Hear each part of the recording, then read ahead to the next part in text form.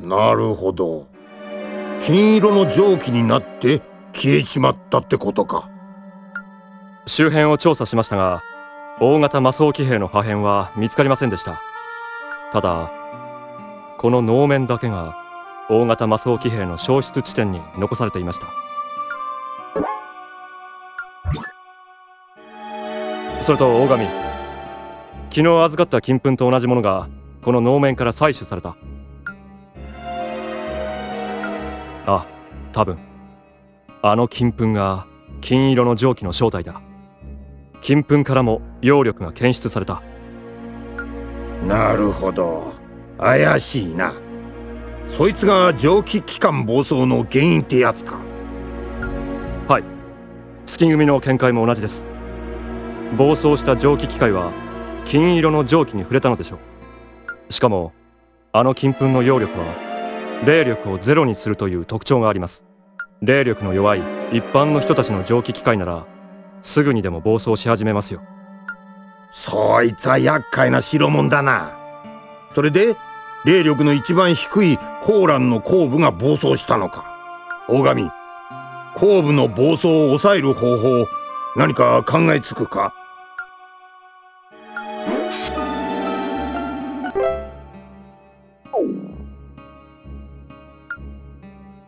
おい、この事件がそんな単純なことか。米田司令、大神の意見は的を射ているかもしれません。月組で暴走した蒸気機械の再調査をしたところ、全ての機械の蒸気機関から今回の事件と同じ金粉が採取されたのです。なるほどな。蒸気機関の中に金粉を入れなきゃ暴走はしねえってわけだ。はい、そうですが、あの金粉は霊力を低下させます。あの金色の蒸気に包まれてから大神たちの霊力がゼロになるのに2時間もかかりませんでした。つまり戦闘が長引くと大神たちの霊力がゼロにされ、蒸気機関に金粉が侵入します。そして暴走します。なんとか金色の蒸気を後部の蒸気機関の中に入れねえようにしねえとな。困難かもしれませんが、物理的に侵入を阻止しないと。例えばフィルターなどで。現場に残された能面と蒸気機関を暴走させる金粉か。大神、香山、おめえたち二人は引き続き調査を頼む。俺の方でも何か手が打てないか考えてみるぜ。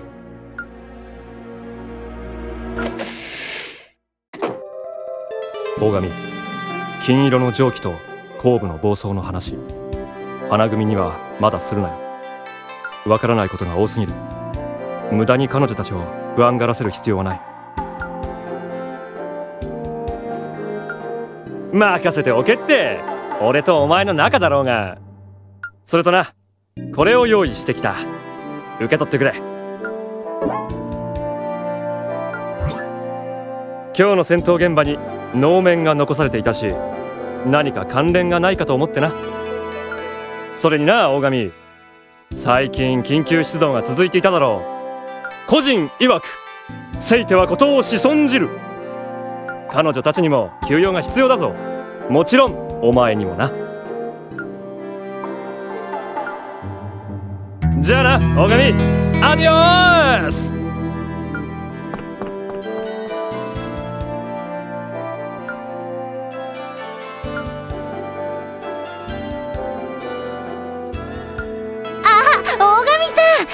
くださったんですか。さくらさん、お静かに。お稽古中ですわよ。ごめんなさい。ほら、マリアさんと織姫さんのシーンなんですよ。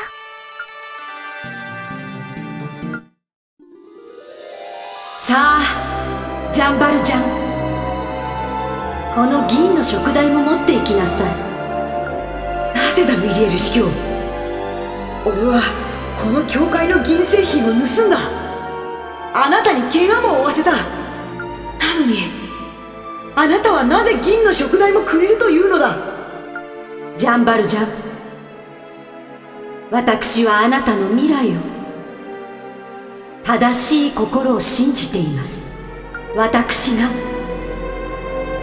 あなたを許します。あなたの罪はここで全て許されました。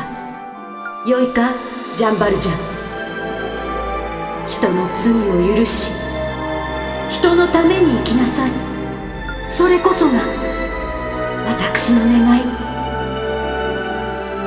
そのためならば何も惜しみはしませんよ。ミリエル司教、ありがとうございます。ジャンバルジャンがミリエル司教に救済され改心をする。良いシーンですわね。ですが正しい道を解くのに物で釣るというのはどうかと。まあ確かにな。だけどよ、単に説教されるより効果あると思うぜ。あたいだったらあの銀の食材を見るたびに司教の顔を思い出すだろうしさ。注意ならどうなさいます？人を改心させるのに物を与えたりされますか？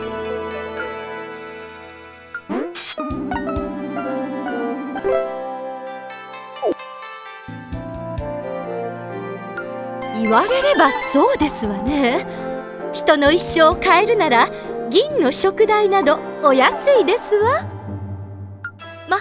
物をもらったから改心するなんて浅ましいと思いますけど。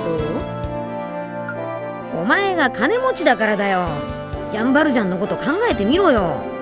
パンを食うのにも苦労するぐらい貧しかったんだぜ。あれだけ高価なものをもらったら改心しようと思うって。物には人の気持ちが宿る。銀の食材はミリエル司教の気持ちが形になったもの。ジャンバルジャンは銀の食材ではなく司教の気持ちを受け取ったんだ。僕にはわかる。僕もアイリスから花の冠をもらったから。アイリスね、レニのことを大切に思って作ったんだよ。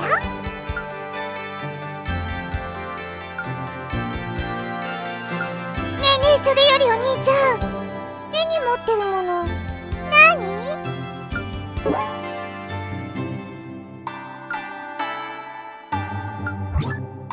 まあ、これはまた優雅ですわね。マリアさん、織姫さん、大神さんがこれから能を見に行きませんかって。ええ、わかったわ。先に行っててくれる？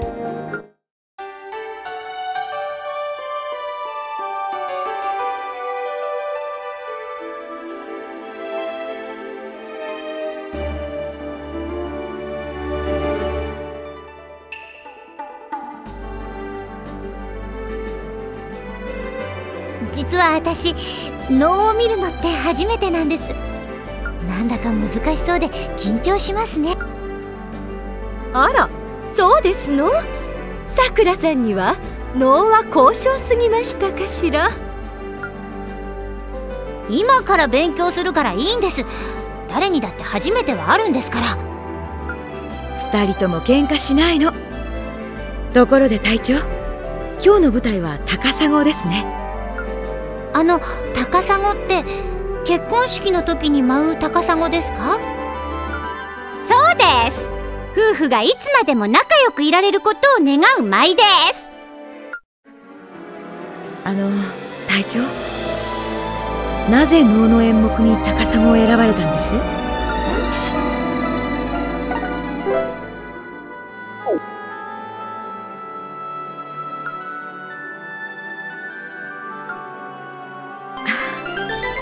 そうなんですか。私も結婚には少し興味がありまして。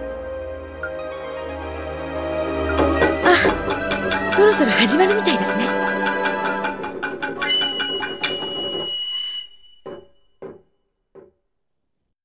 暗くなったよ。アイリス、なんだか怖い。大丈夫よ、アイリス。舞台が始まると幻想的でとても美しいから。それは有限ですね。能の舞台はこの世とあの世をつなぐ橋だと言われています。もしかしたらお化けぐらい出るかもしれませんね。ほんと？ねえお兄ちゃん、お化け出るの？ほ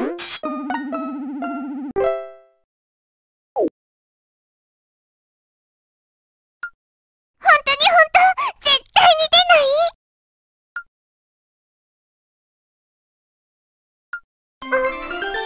そうする。あ、役者の方が出てきましたね。お祈る松の実に美しいですね。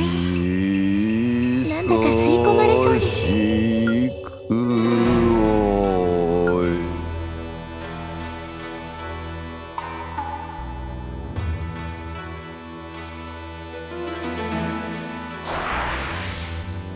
お兄ちゃん、今何か変なのがいた。隊長、アイリス、舞台の最中におしゃべりはよくありませんよ。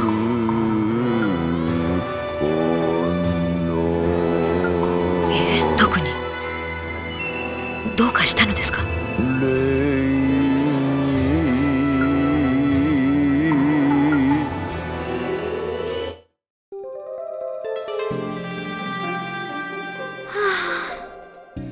素晴らしい舞でしたわ。この世のものとは思えませんでした。いいものはいいですね。隊長、能面を見せてもらいに行ってもよろしいでしょうか？アイリス怖い。早く帰りたいよ。そないなこと言わんといてや。うちもあの能面興味あるねん。あれこそ職人の技や。い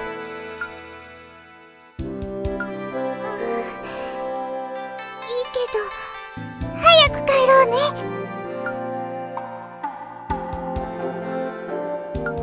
能楽師が被ることで能面の命が能楽師に伝わり、有限の世界が広がる。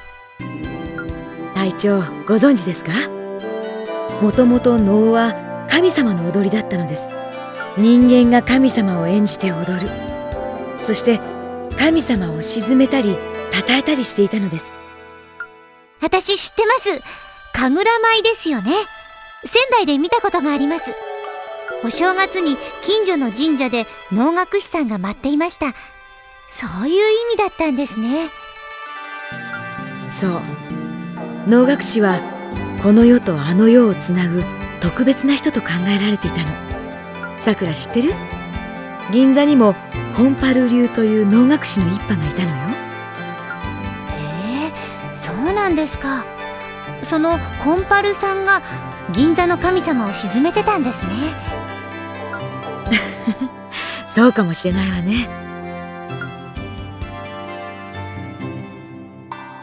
隊長、どうかなさいましたか？悩み事があるように見えますが。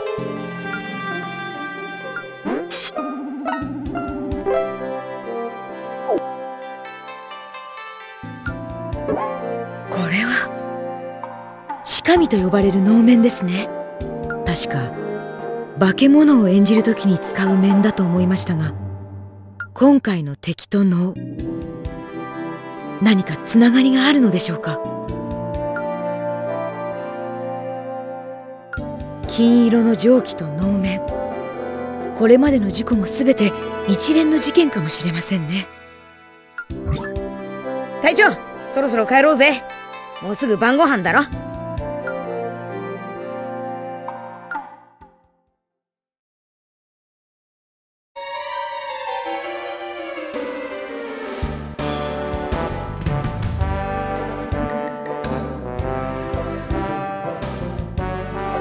みんな、今日の舞台の練習は夕食後からにしましょう。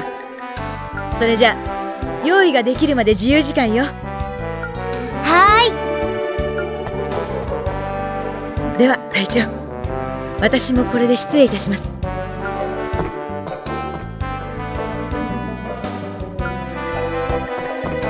大神さん、お客さんが来てますよ。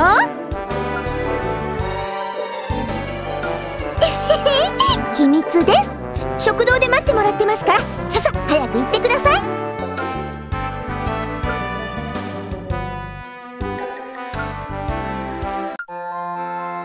大神さん、お久しぶりです。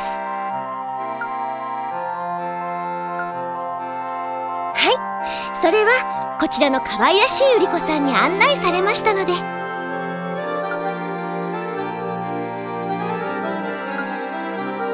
はい、大神さんが東京に向かわれてから夜も眠れなくて、それで。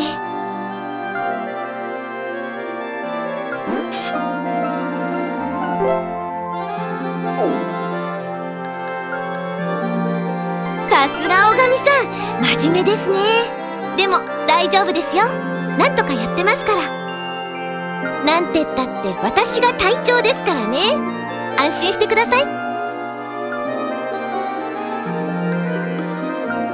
大神さんの短い髪の毛でどうやってちょんまげをするのか考えてたら夜も眠れず、お昼寝ばかりしていたらグランマに怒られて、自分の目で確かめるまで帰ってこなくていいって追い出されてきたんですよ。おい、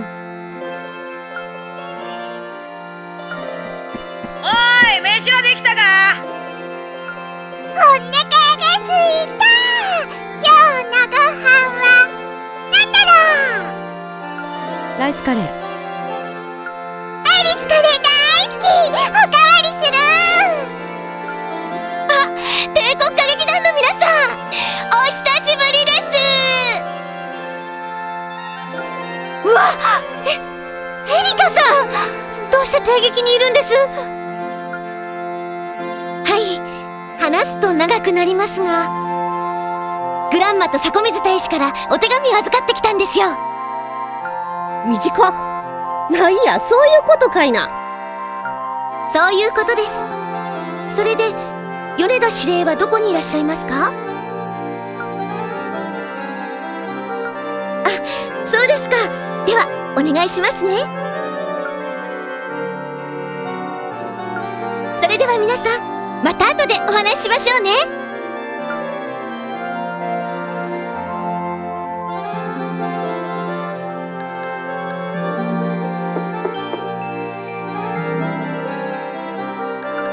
なあ、いいぜ、えってきな。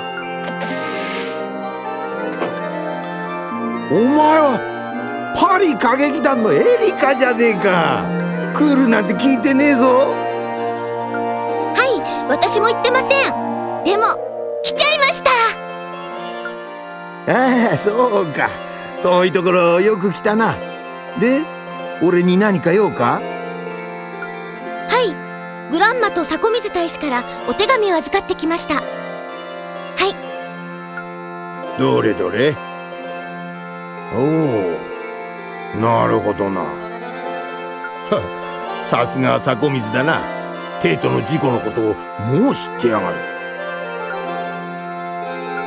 鉄壁の迫水と呼ばれるのにはそれなりの理由があるってことだ。楓君、香山に銀座文書を手に入れろって言っといてくんな。銀座の成り立ちや伝承について書かれている書物だ。迫水も今回の事件は銀座の土地に関わるものだと考えているみたいだな。確かに暴走事故は銀座の周りでばかり起こっているようだしな。よーしエリカ、ご苦労だった。今日はもう休みな。長旅で疲れただろう。私今日は泊まるところがないんですけど。それなら私の部屋に来るといいわ。今日は一緒に寝ましょう。ありがとうございます。ではよろしくお願いします。